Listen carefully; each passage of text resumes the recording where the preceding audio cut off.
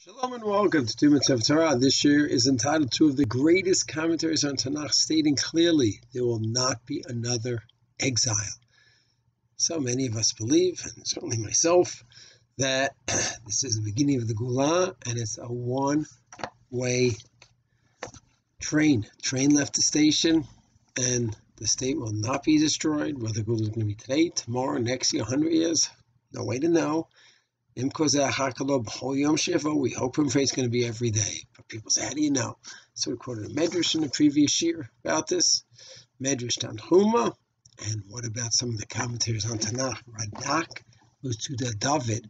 Hosea, chapter 6, verse 2. Vav bet. What does Metzuda David say? B'yom hashlishi. Be'et hashlishi. Begulah atidah. The redemption is going to come after the fall. And we're going to live forever. We will not have Galut again. Meaning, once the third Commonwealth is established, there's no heading back. And the Radak says the same thing. Shelo negala od la'olam v'nechyeh tamid lefanav kol yamai ad shelo nechta od.